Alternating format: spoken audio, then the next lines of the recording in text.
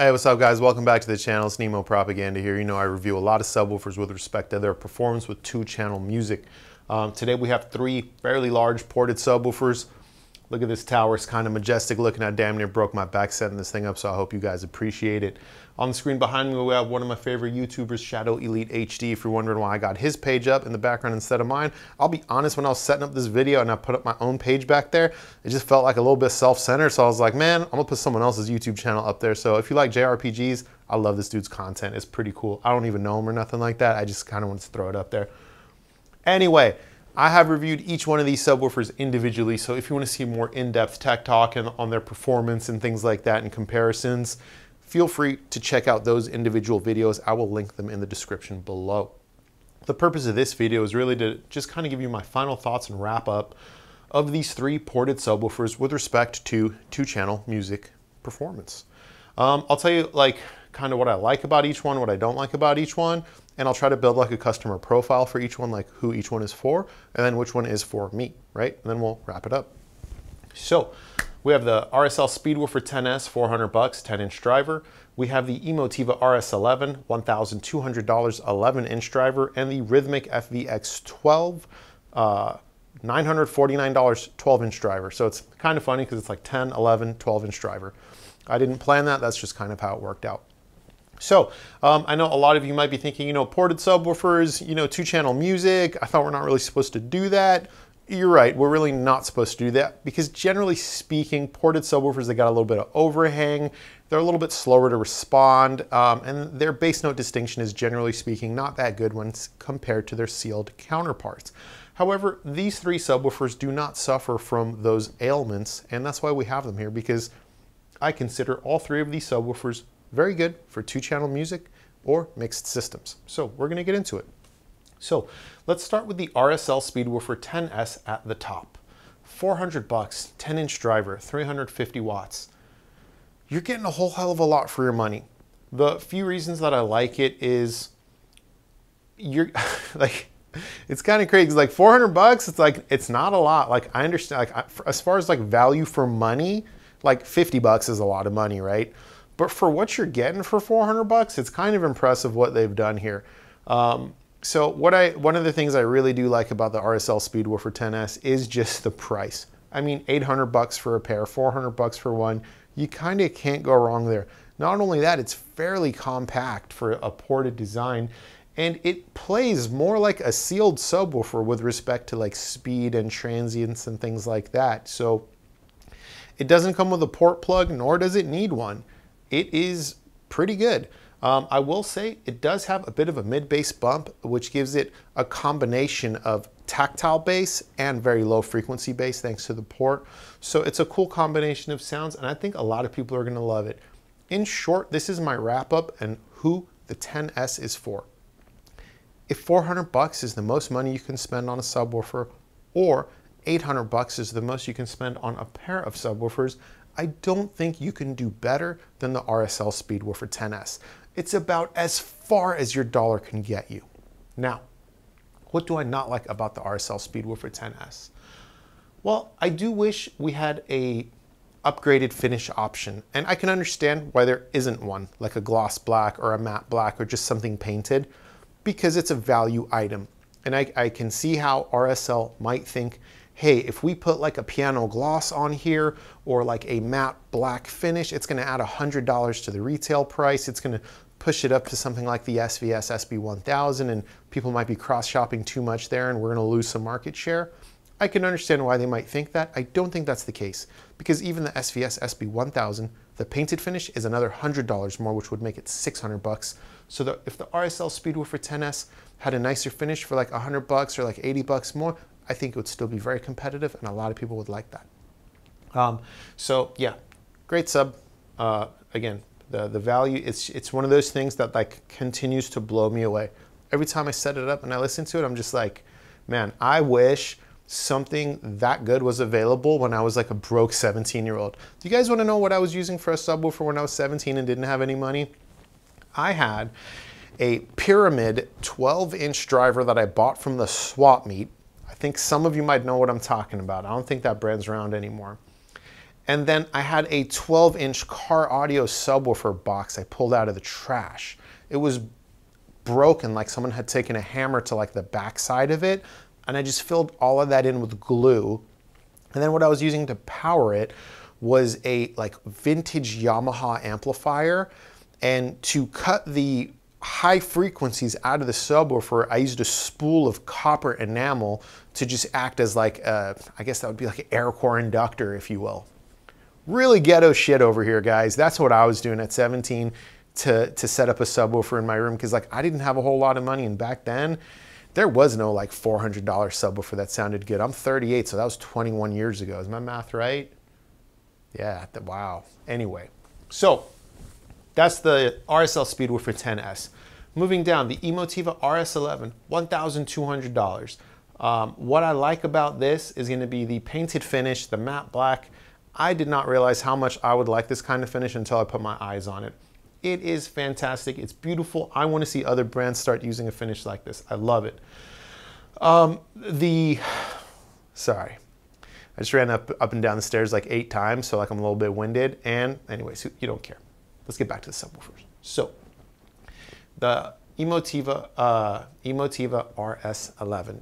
I like that it has top mounted controls. I like that it has chassis mounted RCAs around back as well. The size of the Emotiva RS11 I would say is very good as well. As you can see, it's only just a little bit bigger than the Speedwoofer 10S. It's just a little bit taller and about maybe 1 inch or 1.5 inches more in depth. So this is again going to be really good for anyone with a space constraint. A lot of people I think want something like the SVS PB2000, but it's too big. It's really deep. It's more like the Rythmik FVX12 we have down here. So the RS11 being a ported 11-inch driver and being, as you can see, quite a bit shorter with respect to depth than something like the FVX12 or SVS PB2000, I think slots right in the middle, because I do get a lot of comments for people that are like, you know, should I get like a ported sub? Like I really want a ported sub like the PB2000 Pro, but like it's just like too deep, and I'm worried like a SB2000 won't have like the low end authority that I'm looking for. Well, here we have Emotiva RS11. It is a couple $100 more, but you do get a very nice finish on it, and it is quite overbuilt. You are getting a cast basket, a 3-inch voice coil, and a huge motor section. I love SVS, but you are not getting that with the PB2000 or SB2000. Now, granted, with the subwoofers, you do get some other cool things, which I talked about in their video. Anyhow, the Emotiva RS11 is cool because if you want that straight up ported subwoofer sound, you just play it as is without the included foam plug, and it's going to play really well. It does play a little bit quicker with respect to transients, speed, and responsiveness than a typical ported subwoofer, so I did like that quite a bit. It extends quite low and does have a lot of authority, but if you want to switch to 2-channel music only, you just put in this foam plug that goes right in here, and honest to God, like that, you have a sealed subwoofer. But it will still extend fairly low and have quite a bit of authority down low, so that's pretty cool. Moving to, oh, well, so like who is it for? I guess I already said that. Anyone who's like, you know, in between, who like, I guess wants a ported sub, but can't accommodate the size. So you're looking at a sealed sub, but you're not sure that's gonna have enough. Emotiva RS11 is a great choice for that. Moving down to the Rythmik FVX12. I like this one. So I like all of them, honestly. And by the way, just so we're clear, all 3 of these, very overbuilt drivers. Cast baskets, huge motor sections, large voice coils.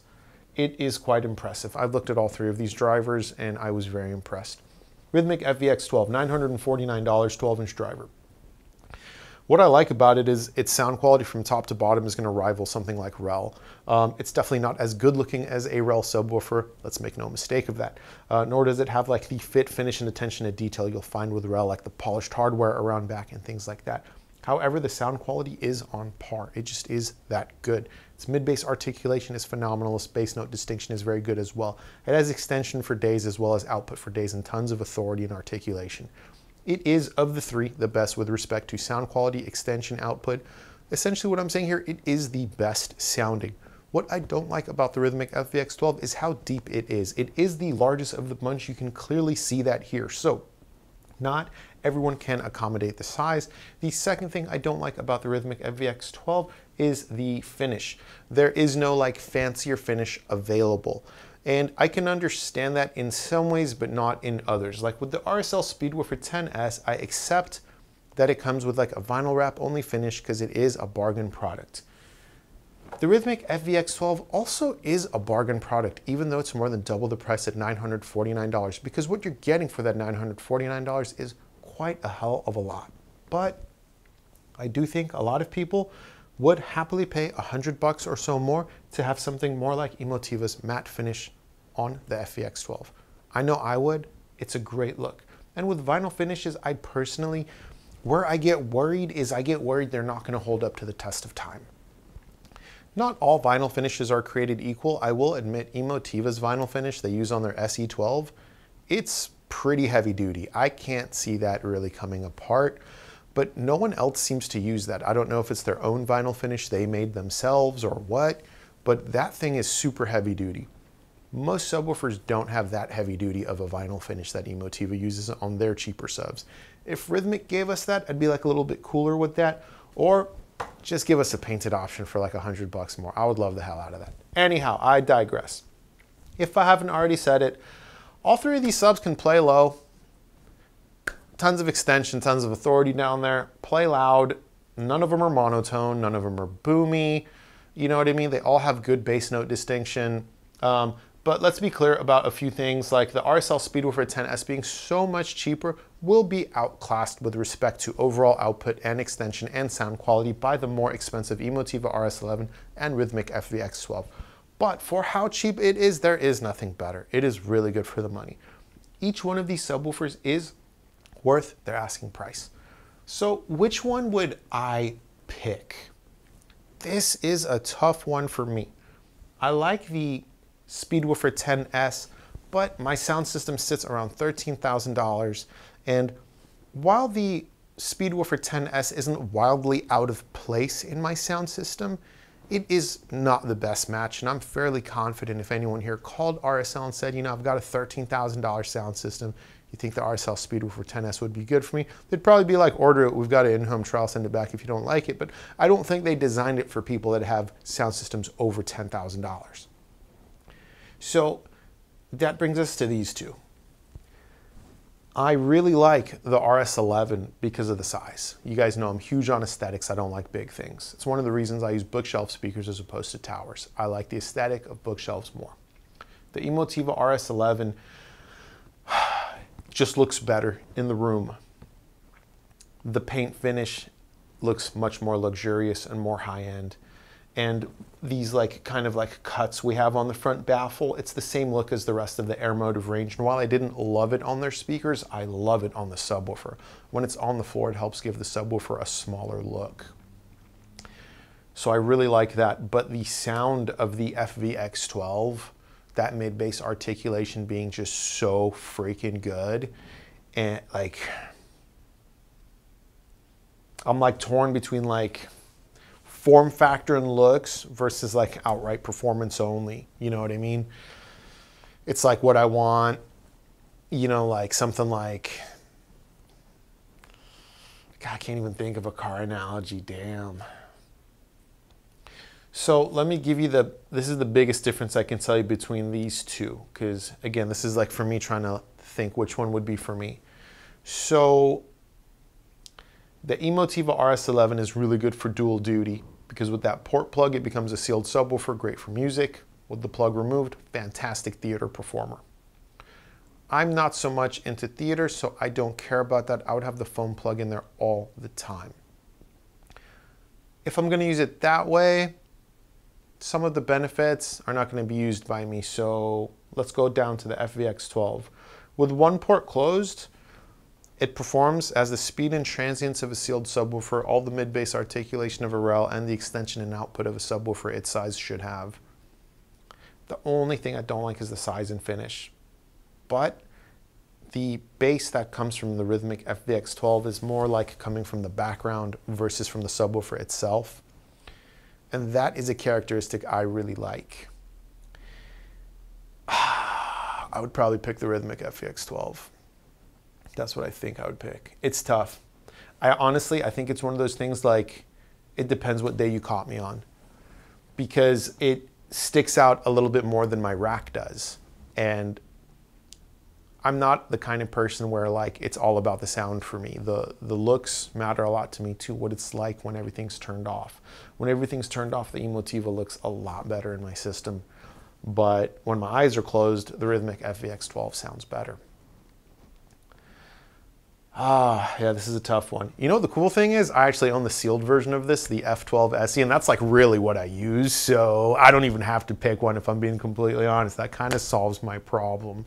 The Rythmik F12 SE is about the size of this, just a little bit less depth, in fact. 12-inch driver, and that's what I use actually. So anyhow, this is my final thoughts and wrap up of these subwoofers. Each one is fantastic. If you have any questions, ask in the comments below. I think each one of these is going to be great for a mixed system or a music-only system. By the way, I do game as well, and when I game, I use my subwoofers, and these are all good for that kind of stuff also. Yeah, I don't have anything else to say. Until next time, later.